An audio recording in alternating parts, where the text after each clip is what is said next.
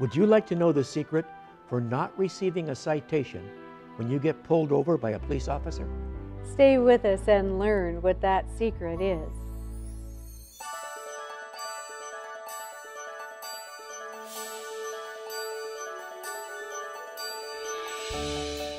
Greetings, dear friends. My name is Marvin Clark. And I'm Judy Clark.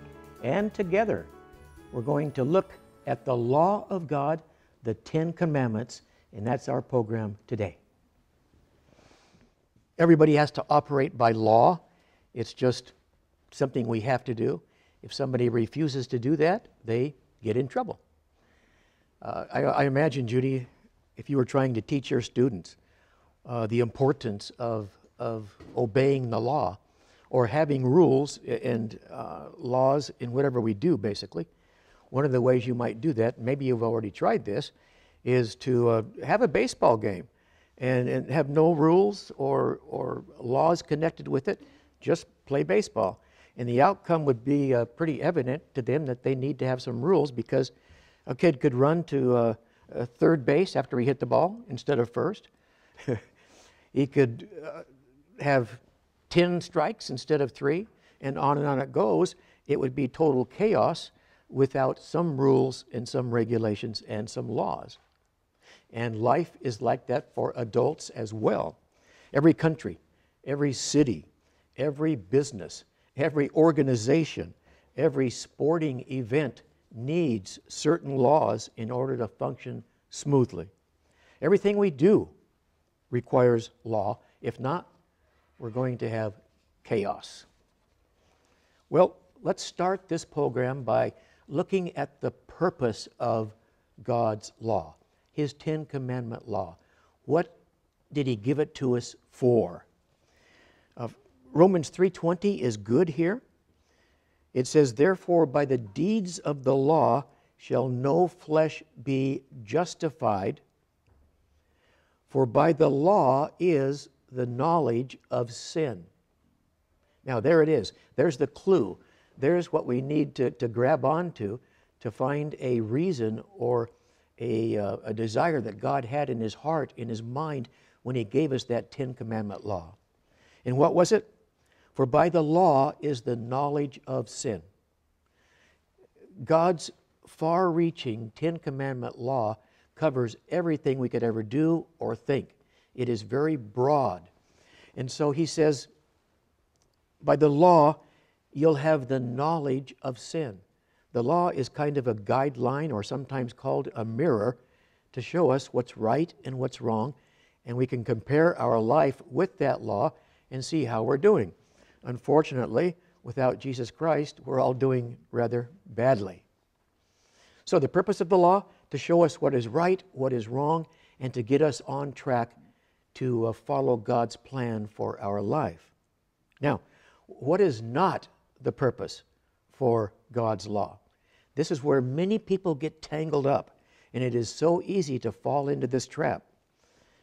And that is that law-keeping cannot save anybody. Everybody who is saved will be a law-keeper, but law-keeping will not make you a saved person. Only Jesus can do that. A really neat verse that talks to that topic is Titus 3, and we'll look at verses 3, 4, 5, and 6. Very clear. Check this out. "For while we ourselves also were sometimes foolish, disobedient, deceived, serving different lusts and pleasures, we were living in malice and envy, we were hateful and hating one another. But after that," oh, I love that part. "But after that, something happened. After that, the kindness and love of God our Savior toward us appeared." And that's why Judy and I are sitting here today, because the kindness of our amazing, incredible, loving God appeared to us. And we said, I want Him. And you can do the same thing. You can receive Him today. So it's not by works of righteousness which we have done, but according to His mercy He saved us. Hang on to that one. It's not by law keeping that we may have done, but according to His mercy that He saved us. By the washing of regeneration and renewing by the Holy Ghost, which he shed on us abundantly through Jesus Christ, our Savior. So, what is not the purpose of law keeping? To get saved, to save ourselves. Judy, you have one in Ephesians chapter 2, and we'll look at verse 8 and 9 that says it even more clearly. For by grace are ye saved through faith, and that not of yourselves. It is the gift of God, not of works, lest any man should boast. And boast we would. Okay, boast we would if we had any part of being saved. You can guarantee it. We would likely say, well, God saved me 99% worth, but I kicked in there with my 1% and we made it. No. God does 100%. And that verse made it ever so clear. It is really neat when you see that the law of God, the Ten Commandment law of God, is a picture of God. It's a picture of God's character. But it was written in a negative way, thou shalt not, because of whom God was dealing with. He was dealing with some spiritual babies who had just come out of Egypt as slaves in Egypt, and they were anything but spiritual. So God had to treat them like we would treat a little 2 or 3 year old child when we would say, do not cross the sidewalk and walk into the street. You might get hurt. Do not do that. We would not, Judy, say, now you might not want to go out in the street because the car could do something that you might not like. No, a 2 or 3 year old kid, we're going to say, don't cross that line, don't go off that lawn, don't go off that sidewalk. And we'll be firm about it. That's what God had to do with his kids there at the bottom of Mount Sinai. He had to get kind of tough. So, the law is a picture of God's character. It's written in a negative way, that's okay.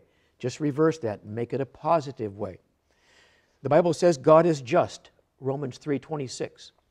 It says God's law is just, Romans 7:12. The Bible says God is pure, 1 John 3:3. The Bible also says his law is pure, Psalm 19:7 and 8. The Bible says God is spiritual, 1 Corinthians 10:1-4. His law is spiritual, Romans 7:14. God is holy, Isaiah 6:3. His law is holy, Romans 7:12. God is the truth, John 14:6. His law is truth, Psalm 119:42. And God is perfect, Matthew 5:48. His law is also perfect, Psalm 19:7. So the law, if we look at it in the right way, is a picture of God's character. It sums up what God is all about. When I teach it to children, I turn it around in the concept of, instead of thou shalt not, which they don't understand totally. It's easier to say, this is what God's saying. I cannot do those things, and because I cannot do that, you'll be happy if you choose not to. And they understand happiness and how they want to be happy. And, if it says, thou shalt have no other gods before me, well, why does he say that? Because he wants you to know there are no other gods other than he. And so he's telling you, you'll be happy if you know that I'm the one and only true God. So you can make it abbreviated, but in a way that helps them to understand how much their God in heaven truly does love them. Through the Ten Commandments, they can meet him. Good stuff, Judy. Very practical, good stuff. So if you convince a child that he or she would be better off not stealing something, which is one of the commandments, that they would be happier by doing so, I guess they can quickly see that sometimes people who do steal things get thrown in jail, have to go to court, and that's not very happy. No, because young children understand that for every choice they make, there are consequences no matter what age we are. If we make choices that we feel comfortable with, then we're very comfortable with the consequences. There is no fear in that. If we choose to go on the other direction, or in the other direction, and we know the consequences are not going to be so good, then we're certainly not going to be very happy people. And we dread the consequence that comes after our choice. Makes sense. Makes good sense. Thank you for sharing that. The Bible makes it really clear that God's law is the standard by which everyone will be judged. So God's Ten Commandment law is the standard in the judgment by which everyone will be judged. Here's the way it reads in Ecclesiastes chapter 12, verse 13 and 14. The wise man said, "Let us hear the conclusion of the whole matter. Fear God and keep His commandments, for this is the whole duty of man. For God shall bring every work into judgment with every secret thing, whether it be good or whether it be evil." And also in James chapter 2, Judy, verses 10, 11, and 12, if you could read that one. For whosoever shall keep the whole law and yet offend in one point, he is guilty of all. For he that said, "Do not commit adultery," said also, "Do not kill." Now if thou commit no adultery, yet if thou kill, thou art become a transgressor of the law. So speak ye, and so do, as they that shall be judged by the law of liberty. I like the last word there. It says we'll be judged by the law of liberty. There's some freedom in that. And I think when we read these next couple of passages, we'll get to understand what that freedom is all about. Let's check it out.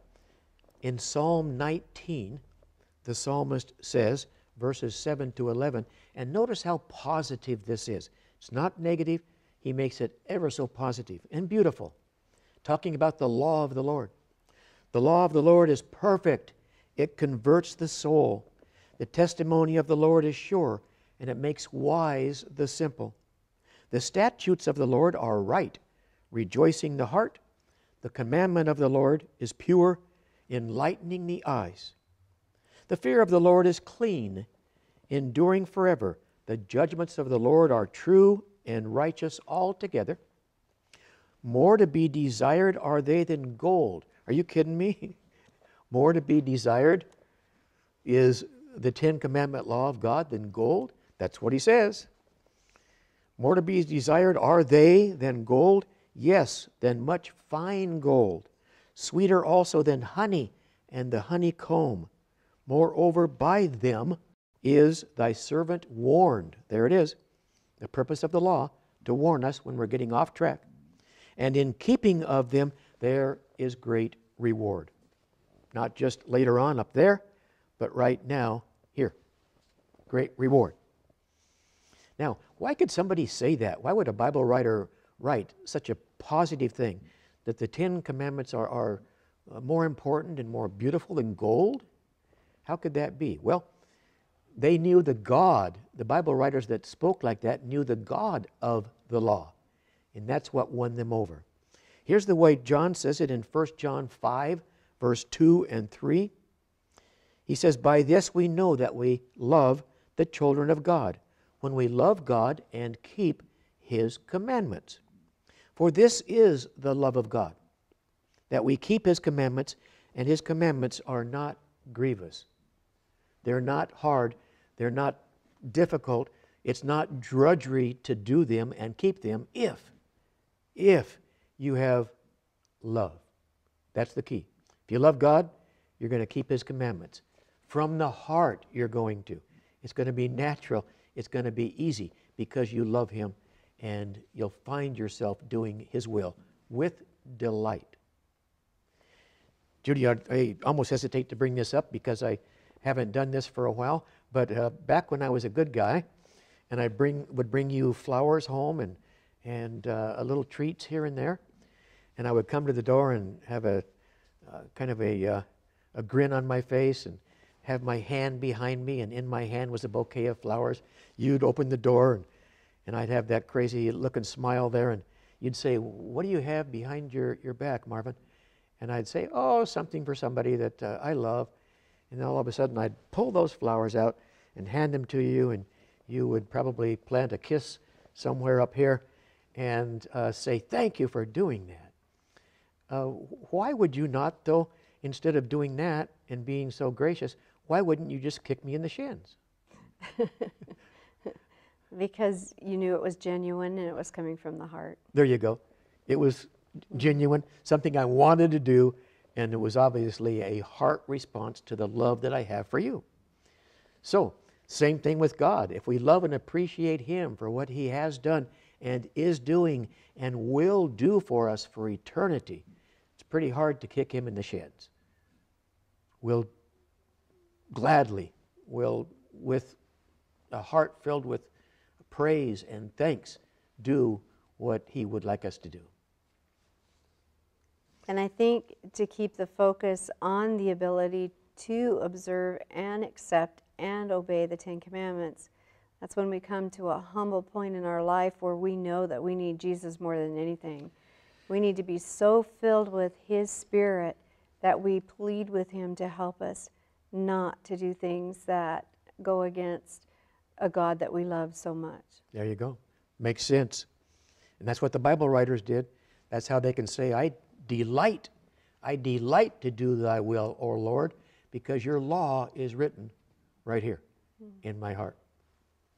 Okay, here it comes for our parents and our grandparents, Judy, that are right now asking and wondering, how can a parent or how can a grandparent teach their children the importance of observing not only the laws of the land, but also the laws of their Creator God?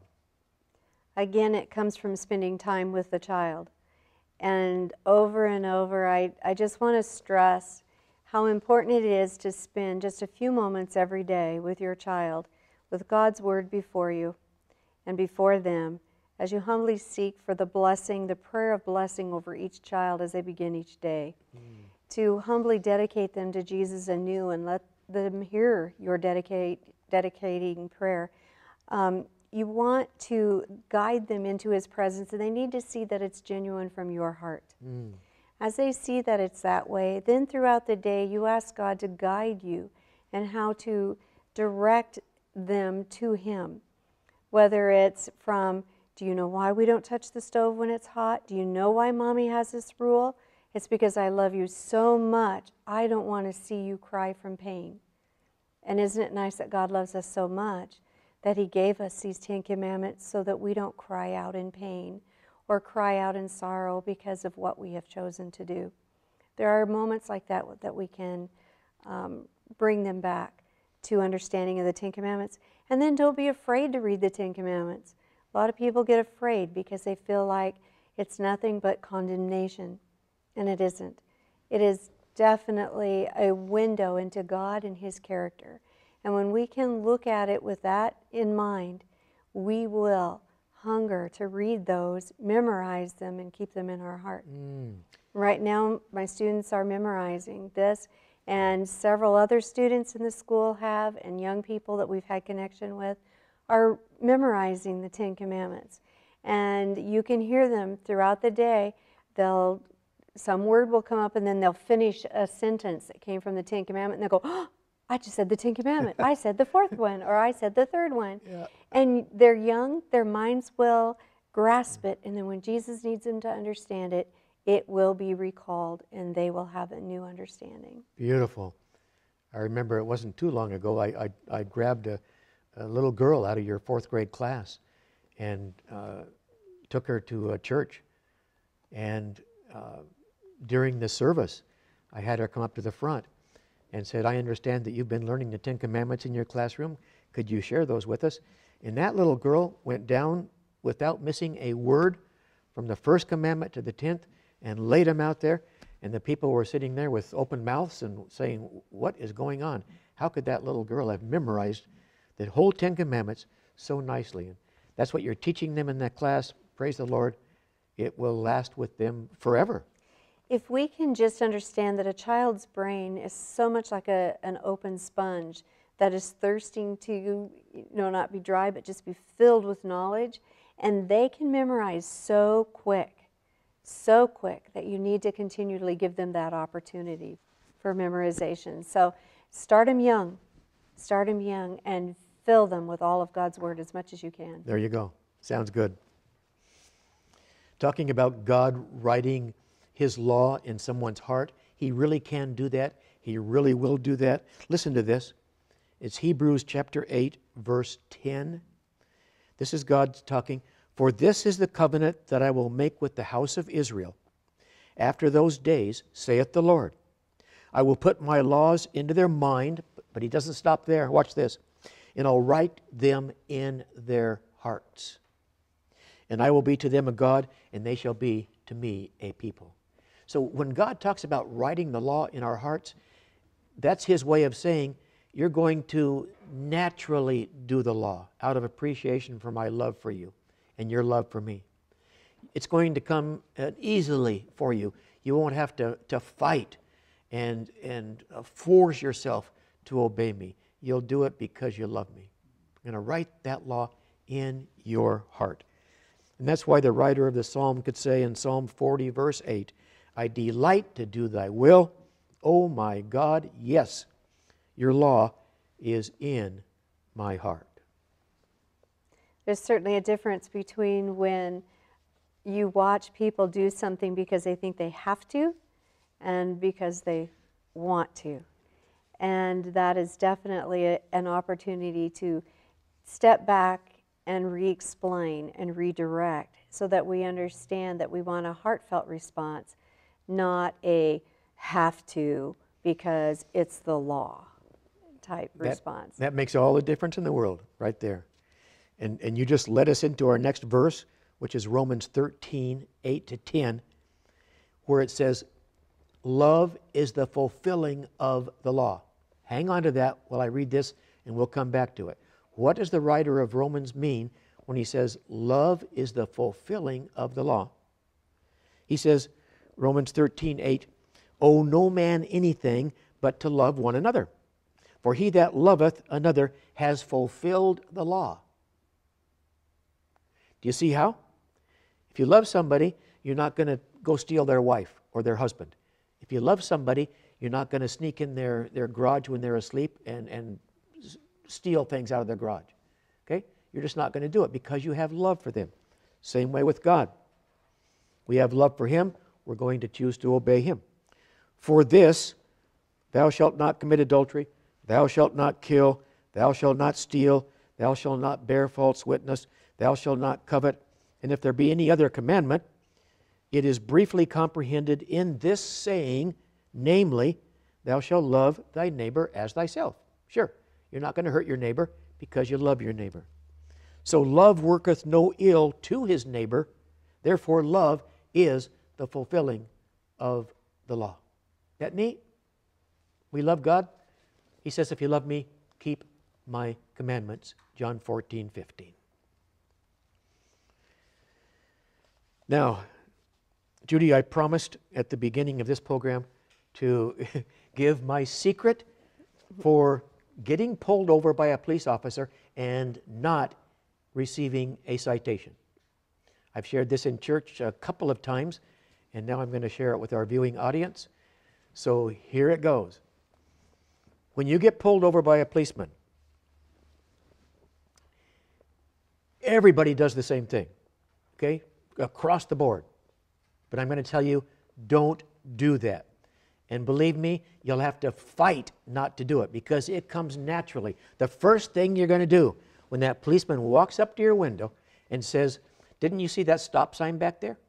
You're going to say, oh, man, no, I didn't see that thing. I was thinking about this, I was thinking about that. I'm in a real hurry, and I just wasn't thinking about the stop signs. And, oh, man, I'm so sorry I did that. I usually drive really well, but this time I just wasn't aware of that. I know I'm too tired. The excuses flow, and they flow, and they flow. And I can tell you right now, police officers get so sick and so tired of all these crazy excuses that the people give, and everybody does it. So what blows them away, what catches them totally off guard is taking responsibility for what you did and offering no excuse whatsoever. Believe me, it's hard. It's not natural, and you'll have to fight the urge to do it. but I've learned how to do it. And can I say, is it okay that pastors get pulled over once in a while, Judy? I hope so. I do get pulled over once in a while. In fact, the last one was when our daughter was here visiting us, and that was just within the last 2 weeks. But I used the technique I'm sharing with you right now, and I did not get a ticket, all right? And it's happened more times than I would care to admit, telling you how many times, but it's been several, and I've never got a ticket when I did this, all right? Don't make up any crazy excuses. Admit what you did, say I blew it, and that's it. It will so surprise the officer, and so shock the officer, and so please the officer that you have a fairly good chance, actually a pretty good chance, of maybe getting a warning and not a citation. There it is. Try it. See if it works for you. We've also seen that it does help when you thank them for the great job they're doing in making your community feel safer too. They're not expecting gratitude. That's right. Right. And you've done that. You've brought police officers in to your school, and the children made them cookies and drew them really neat pictures, telling them how much they appreciate what they're doing. And that's a good way to approach it as well.